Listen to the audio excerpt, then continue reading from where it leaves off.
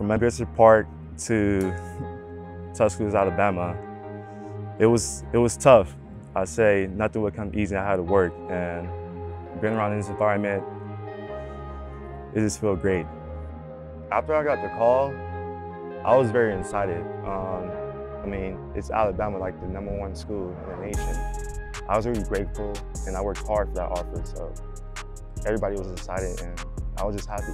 When I talked to my big brother, Matt, I think he already knew that I would get that offer because how hard I worked in my life, and he was excited as well. When I first put on that crimson and white, I mean, I felt really good, but when I stepped out that tunnel, 100,000 people, the capacity was full, and I'm like, wow, man, having anxiety.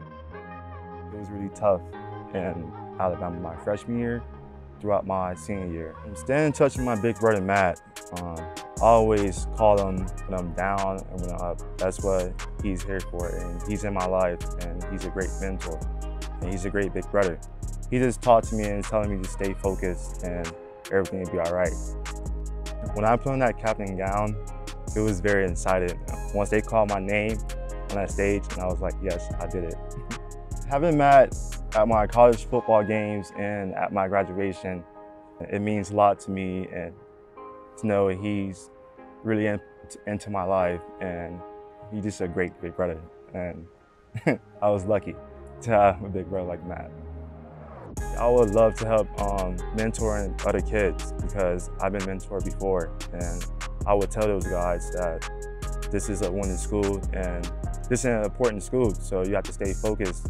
You have to stay mentally strong because it'll get tough sometimes, so you just gotta see it as a clear view. The NFL draft means a lot.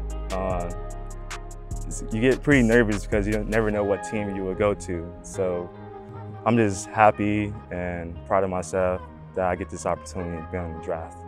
But going to the next level, it wouldn't be hard for me because Coach Saban built me for it. You gotta have a standard, and you gotta have that high intensity. You gotta be confident in yourself, and you gotta want it.